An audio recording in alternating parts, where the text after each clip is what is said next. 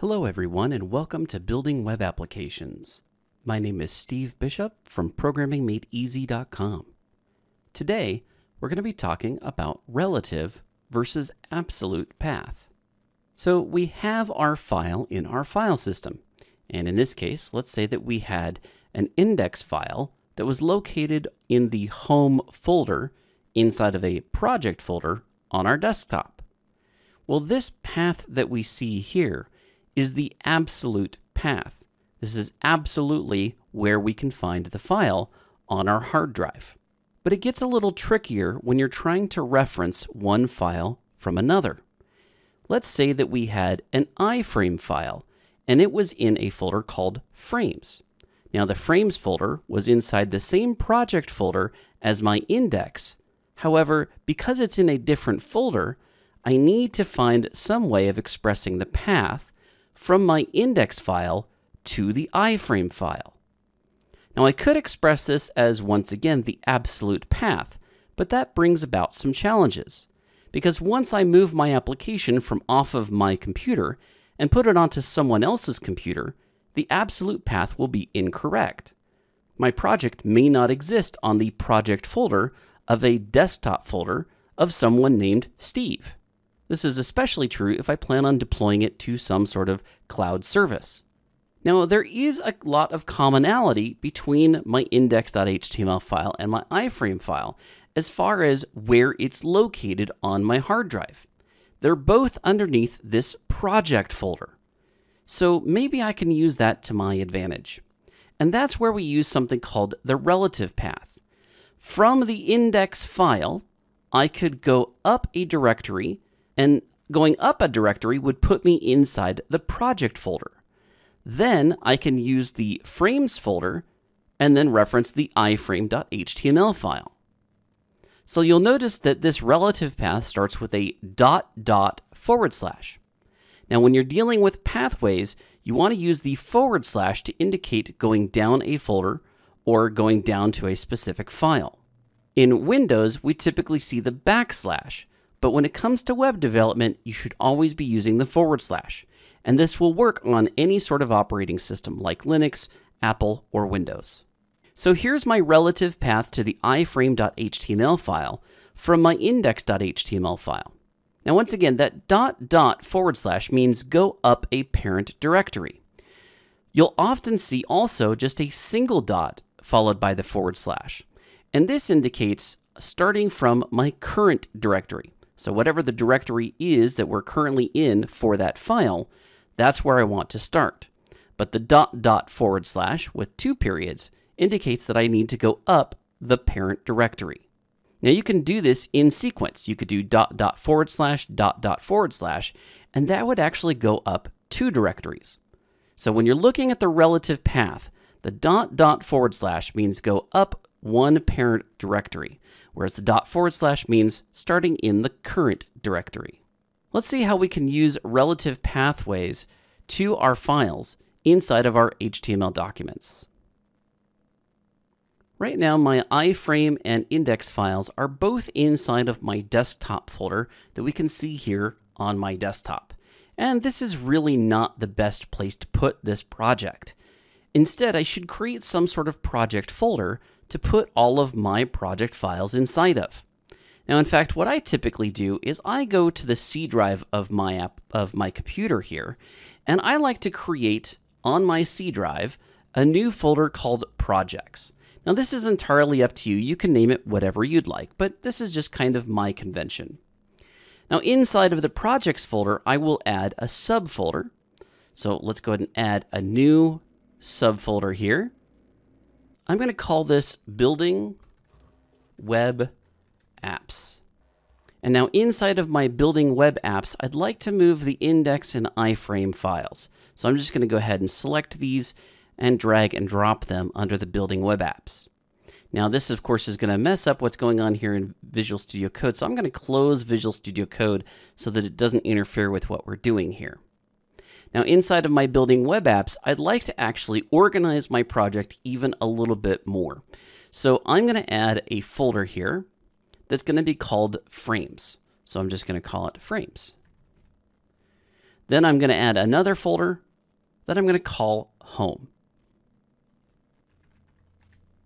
Now, how you organize your project is really entirely up to you. There are several conventions out there, but that's not really the purpose of this video. So what I'm going to do is I'm going to move this iframe into my frames folder, and I'm going to go ahead and move my index file into the home folder. Now, typically, you might see an index file at the root of our project. So inside of my Building Web Apps application, I would probably typically have an index file. But I really wanted to show you how to use the .. in a relative path to show you how to go up different directories. All right, so let's once again open up Visual Studio Code, and we're going to open up this new project folder within Visual Studio. So it's still trying to open up the last directory we had open, and that's not really where our files are anymore. So let's go ahead and go to Open Folder. And for Open Folder, I need to once again go to my Projects folder on my C drive. And under there is my Building Web Apps folder. And I'm just going to go ahead and select right from there. Let's go ahead and close the welcome screen. Don't really need that. And I can move this outline down. I don't really need this either. All right, so inside of my home folder is where the index.html file is. And then, of course, inside of my frames folder is where the iframe.html file is. So back here in our index.html file, we had a reference to iframe.html. And believe it or not, this was actually using the relative path, because we were just specifying the iframe.html file, which at the time existed in the same folder as our index.html file. So we didn't need to give it any sort of special pathing. We just simply said, go find the iframe.html file that should be in the same directory. But now that we've moved the files into separate directories, we're going to have to be explicit about where to find this iframe.html. So one of the things I could do is use absolute path. So if I go back to my Building Web Apps and then go into Frames, actually I think I was already there, right? I can just take this directory, I can just go up here and I can copy this directory, and I can go in here and I can simply paste it and do a backslash there. And we can even use the Windows backslash. This should work. And if we save this and go and view our page, so I'm just going to right click and go to Open in Default Browser. This should work. It should still open up our iframes. Okay. Looks like I have a G in here. Whoopsie. I have a little typo. All right. So this is the iframe content. Right now it opens up directly to the iframe, right? It's picking this directory. Now we have a link here that's not going to work. If I try to click on this, it's going to say it can't find it because, of course, it's not actually referencing the full path. So how do I get a relative path to this same iframe? Well, we need to identify which folder we're currently in for the index.html file. Because what we're saying is, from this index.html file, I want the path relative to where this index.html file is, where I can then find the iframe.html file. What's the relative path to this index.html? So the way that we do this is you need to figure out, starting from this folder, which turns out to be the home folder, how do I then get to the frames folder where our iframes.html file is? And that requires that we go up a directory from the home directory to our Building Web Apps directory. And the way that we do that is we simply use the .. So we'll say .. And you'll notice that Visual Studio Code actually gives us this little helpful IntelliSense that tells us, hey, once you go up a parent directory, the directories that are there are frames and home. Now I want to go to the frames folder, so I'm just going to go ahead and hit tab here to select frames. And then there's one file in there, the iframe.html. So I'll once again hit tab.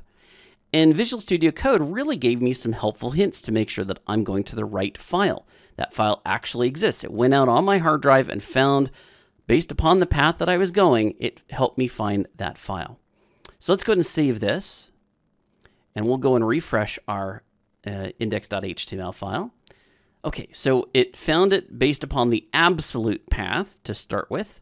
Now when I click on the iframe, notice that down in the bottom here, it'll pop up the actual exact path, even though it's not what I've said is the absolute path, right? It's figuring out what the absolute path is without me actually specifying the absolute path. So if I click on this, it's going to use the absolute path to go ahead and this is the iframe content. And if you don't believe me because it didn't really do anything, let's switch back to red.com and make sure that that appears in our window. And then once again, I can click on iframe, and instead of getting a 404, can't find this thing, it does say this is the iframe content. Now, just to take this one step further, let's say that I wanted to actually split out my frames inside of the frames folder. So let's go ahead and add a new folder. And in here, what we're going to say is I'll just do my iframe. And I'm going to rename this my iframe to just my iframe. Still keeping it HTML, but I'm going to move it down into my iframe. So now we've got this folder structure where if we look inside of Visual Studio Code, we can actually see it much better. We can see how from home we have to go up to frames, and then inside of frames is my iframe, and then that's where the my iframe is. So if we go here to the relative path, we should be able to get, once again, there's my iframe folder, and this then has my iframe.html. So this all really kind of works well. But what if we want to go the opposite direction? Now that we've moved this my iframe down, and I'm going to actually fix this relative path as well for what we've got here so that it loads properly. Okay, we'll save all those changes. But what about, oops, file, save. There we go. Okay, so what happens then if we want to reference backwards? What if we want to take the iframe page, right? This iframe that we've got here. Let's close that. My iframe. There we go. So now let's say that we want to show a link that will once again open up index.html. How do we make that kind of reference? So we need to do an anchor tag. And the href here needs to point back to where the index file is. And we want to do this with the relative path. We really want to avoid absolute path at all costs. We should be doing relative path for everything. So let's once again try to determine the pathway that we need to specify to go from my iframe and get to index.html. And by the way, this works on HTML files or the source attribute on images or really any file. If you're trying to make a reference to any file in your project, you're going to use the same process of a relative path using .. to go up a parent directory.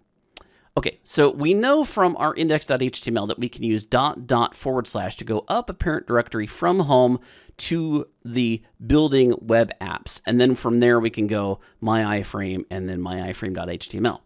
But going back, that means we actually need to go up 2 directories, right? We're starting in this my iframe folder. We need to go up not just one parent folder, because that would just put us in frames, but we need to go up 2 parent directories to building web apps.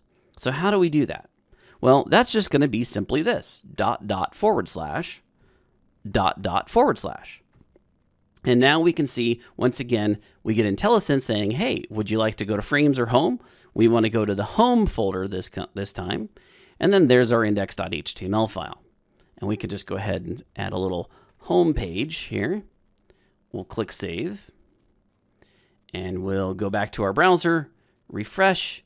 And now homepage would simply open up homepage. And we can just keep going. We got some inception going on here, right? We can continue to open up the homepage internally. Special thanks to these members who have decided to become members of the channel. Thank you. If you're interested in becoming a fellow member, all you have to do is click on the join button on either the channel or underneath any one of my videos. If you don't see the join button, then unfortunately that means that it is simply not available in your country. But thank you for thinking of me anyway.